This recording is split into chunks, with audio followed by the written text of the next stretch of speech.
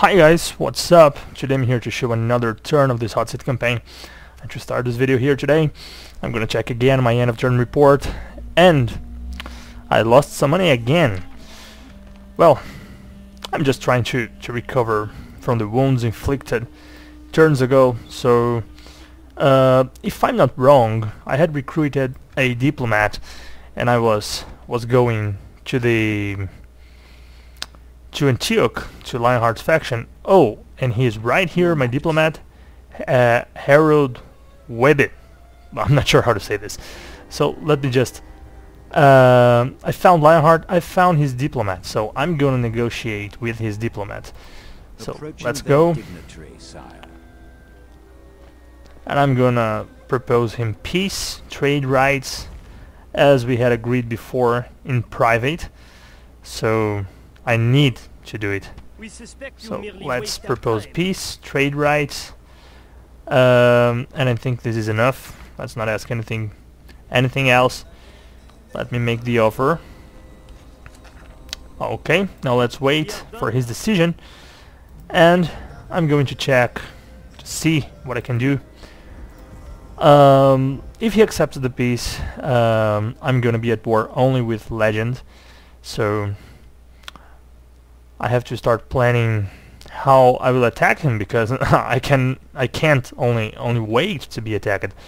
So I have this huge army here, but at the same time it's risky because he doesn't have many troops in Banias. I think I can... I don't know if I can risk an attack, but maybe I can start gathering troops from Karak and from Jerusalem and start forming an army to start an attack right here near the sea. So okay, let me start doing this because I gotta do something. Okay, I'm fucked anyway. So as I said before, it's my only chance of surviving and I gotta take it. Which general do I take? James Bauer, Baldwin the Honorable. Is my faction leader? No, my faction leader will stay in Jerusalem, so it doesn't matter. Both generals have 1 star of command. This one is loyal to my faction more than this one, so yeah, James Bauer, I'm not sure. Let me take him to be the general of this new army. Okay, you will go with those Templar Sergeant units, this one, and also the Knights of Jerusalem. You'll be here, all of you. Okay, and here in Karak I'm gonna select some units and gather them with this army.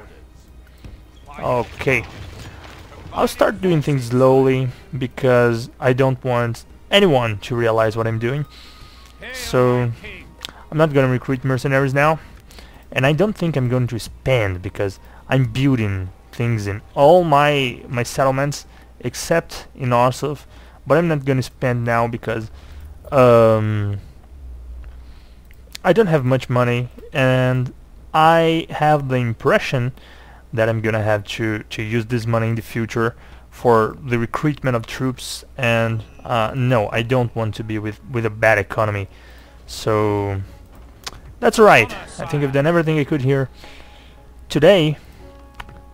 Let me just move my spy to see what's around, to see if Legend has any armies